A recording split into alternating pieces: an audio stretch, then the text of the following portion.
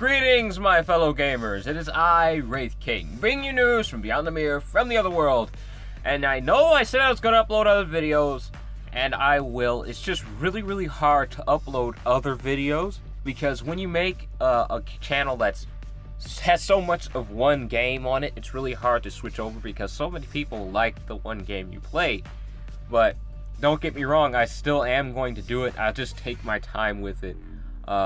And even though it is pretty hard. But you know what, that's on another subject. Today, Yeonhee has been released today, and she has been nerfed. Now, most of you are probably thinking, okay, what nerf? What are you talking about, Wraith King? What's this nerf you're talking about? Well, first of all, before we get into that, let's just talk about the original version of Seven Nights. I keep calling it the Korean version, but it's not the Korean version. It's the original version of Seven Nights. It's not like, you know, the Asian version or the Indian version, I don't know, or Australian version or whatever. No, it's the original version of Seven Nights. Before there was any version, like English version, British version, whatever, there was the original one that was produced in Korea. The original Seven Nights, and that was in the language Korean. There was Korean text, Korean voice acting. That was the original game. It wasn't exactly meant to be, well, you know, here. It wasn't meant for, you know, everybody to play. It was really just meant for those in Korea, because it was produced by Korean developers, and it was made there, and it was developed for that particular crowd. But after it got so popular, even though it was in another language, people all over the world were playing it.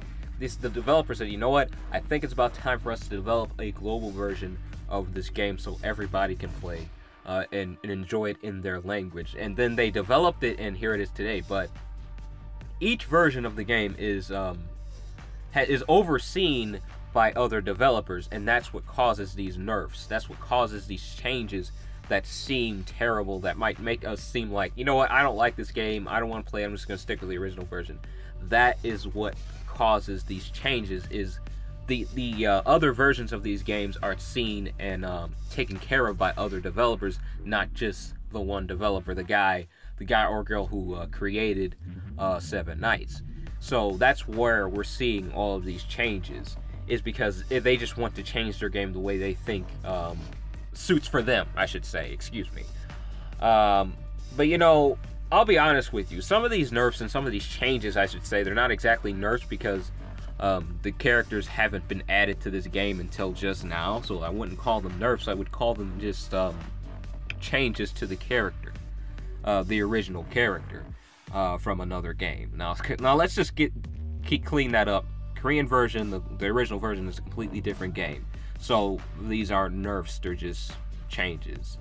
So this is technically the original character of this game. But be that as it may, I don't understand why they would change Yeonhee the way they did, because she was fine the way she originally was. But then the question comes to me. A lot of my friends have been asking me why exactly they've been nerfing these heroes. Well, or changing them, in my opinion. Why have they been adding these changes? Well, I want to say it's the Hidden Masters' fault, because when these heroes were released, the Hidden Masters were like the OP characters of this game. Like, they were the big cheese. They were everything to this game, and they're OP here. And the original version of Seven Nights, the Hidden Masters aren't fully released. I mean, they released Callahan not too long ago. But the funny part about that, you know, I'll get to that later. Right now, that's going way off subject. There's a funny story to what actually happened with Callahan being added to the original Seven Nights. But we'll talk about that later. But what I think is they want to maintain the power of these characters. So what they're doing is they're changing the original characters to the point where these characters will remain the strongest. So that's just a theory. I'm not entirely sure if that's true or not, but that's what I think. But alright, let's get to Yeonhee, because that's why everybody came here. I don't know why I keep calling her Yeonhee. It's Yeonhee. It's Yeonhee. So okay, Insight, her first, her passive ability, excuse me. She becomes immune to all damage for 7 times. So this is where the nerf was. Increases accuracy rate Accuracy rate decreases evasion rate, protects all allies from damage. Reflection, which is actually decent, decreases the defense of all enemies by 60%, which isn't that bad. Now, her original abilities, I'm trying to remember what exactly those were, but I do remember that her unique passive really worked if there were more than 3 mages on the team. So if you had 3 mages, 3 magic-based heroes, she would be immune to damage. She would have a void shield, I think, that lasted 3 turns, and she also could attack 2 enemies with basic abilities.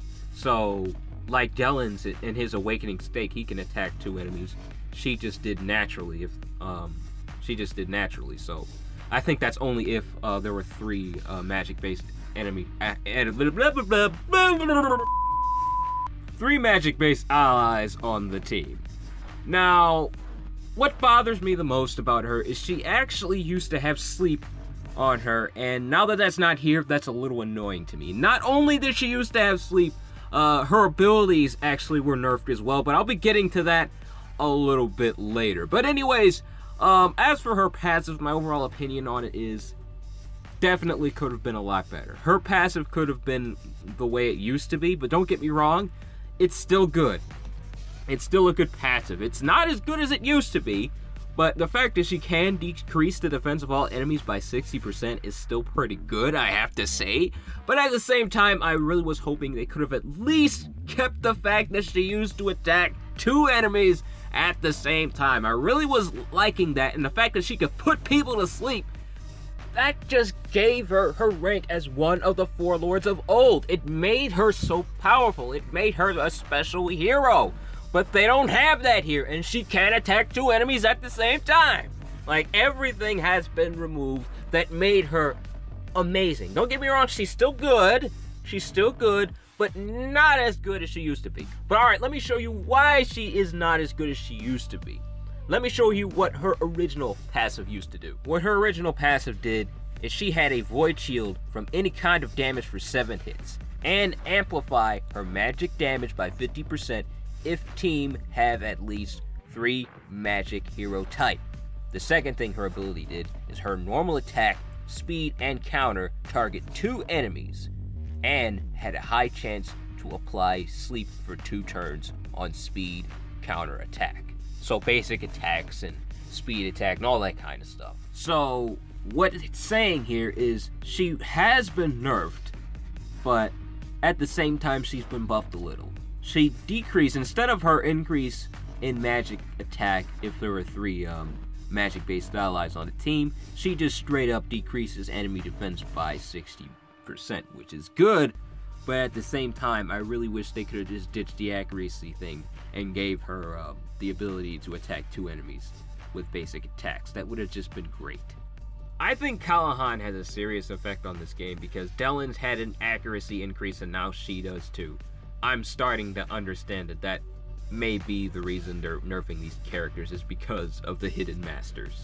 Now, as for her first active ability, this was nerfed pretty bad as well, but let me show you how it was nerfed. Let's see her original ability. What her first active originally did is she targeted 3 enemies with triple 70% magic damage, additionally penetrates and deals an extra 30% magic damage of target's max HP. Accumulated damage inflicted equals to 210% magic damage plus 30% magic damage of target's max HP. Now, okay, let's see what the original one does. She inflicts 70% magic damage on 4 enemies 2 times. Additionally, critical hit will be applied and reduces the enemy's buff duration by 3 turns. Disappointed! I mean, her passive wasn't that bad, but come on, this is terrible.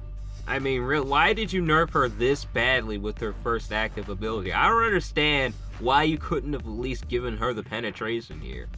I don't understand what the deal is with these nerfs. You know, I think my theory's right, though. I think my theory is right about the Hidden Masters thing, because this is ridiculous. I didn't expect the nerf to be this dang bad. Really, I didn't. But you know what? I'm gonna stop calling it nerf. It's a habit. I'm gonna stop it. But okay, let's take a look at her second active ability. But before we do, let's see what it used to do. What her second active used to do is she used to target 4 enemies with double 100% magic damage, additionally a high chance to apply sleep for 2 turns. Accumulated damage inflicted equals to 200% magic damage. Now let's see what Eternal Sleep of Annihilation does now. Wow, that is a mouthful of an ability right there. Anyways, this inflicts 150% magic damage on all enemies, burns the enemies by 600% of magic attacks for 2 turns at a certain rate, additionally inflicts a 2000 fixed damage, which actually isn't that bad. This is not such a bad nerf, although it would have been nice to see the sleep on this one, because, well, that's her original thing. Now, she's still pretty good. I'm not gonna lie, Yeonhee isn't terrible. Her first active ability, I have to admit, that's pretty bad. That's a pretty bad nerf. You could have at least given the burn on her first ability, and given her a burn on her second active ability, so it wouldn't seem like her first active is just, you know what I'm saying? So, you could have just made all amazing Yeonhee. You could have just made her entire character great instead of just changing the first active and then making everything else pretty good. But you know, I still do wish she had the sleep. So now that she doesn't have that, I have to admit I'm not too pleased with that, but other than her first active ability, I'm decently satisfied. But at the same time, still a little upset because they took away the sleep. I would have liked the sleep in place of the burn, really, I would have. But you know what, that's okay. That's okay. Now, okay, I'm pretty sure they haven't changed her animation, so I'm not going to see much of a surprise myself, but you guys might be in for a surprise. Okay, those messages are getting a little bit annoying, so I'm going to turn those off. There we go, that's a lot better. Now, okay, now let me tell you how she used to attack 3 enemies. Now, you see this critical attack right here? That beam split into 2, and it attacked 2 enemies originally, but it doesn't do that anymore, which is a little frustrating. So, okay, I'm just gonna throw that aside. I'm sorry, I'm still a little upset about that, but okay, let's take a look at the first animation. I see you and your end. That was pretty cool, wasn't it? I'm sorry I had it on ×2, so I'm gonna slow it down a little bit for you guys so you can see it a little bit better. I see you and your end. Now right away you can tell Yeonhee her. I said it again. I said it again. I don't know why I keep calling her that. But as you can see, Yeonhee, she is a very, very majestic character. Her abilities are very, very attractive. They're just all around gorgeous. And I'll wait until you see this one though. I want to play more. But it's time to sleep. Forever. Now, when she said it's time to sleep, it just really reminded me of when she used to put people to sleep. Why did they take that away? I mean, why? It just doesn't make any sense. I mean, her original version was so unique, it was so perfect. I mean, I can understand if they nerfed her stats a little bit, or excuse me, changed her stats a little bit to where they worked with, you know, the hidden masters being there. But they could just all out just changed everything with her. They changed her abilities. They just, so much has been changed with her that I have to admit, it's making me not want her to grind for her as much as I am in the original version of the game, because believe it or not, I'm still grinding for her. I haven't had the time to really level her up to 50 like I wanted to in the original version, because the level cap will be increased to 50, but that's a little farther in the future for the global version. But anyways, I wanted to cap her there because she was so unique. Even though there are so many awakened characters, special awakened characters, and normal awakened characters on the original version, because it's ahead as far as the story is concerned and as far as content is concerned in the global version. So there are so many different varieties of characters, but she is still very, very deadly. She's still very good because she has that sleep, because she has piercing and all that kind of stuff. So am I pleased with the way she is now? yes and no. I do like the 2000 fixed damage, and the burn is pretty strong, but at the same time, the sleep really made her unique. It made her one of the four lords of old, and now that she doesn't have that, and her first active ability has been changed so much that it made her less unique than what she used to be. She used to be such an amazing character, and she still is, but the fact that she activated her special talents with the help of other magic-based teammates kind of gave a meaning to why you even need to use magic-based allies.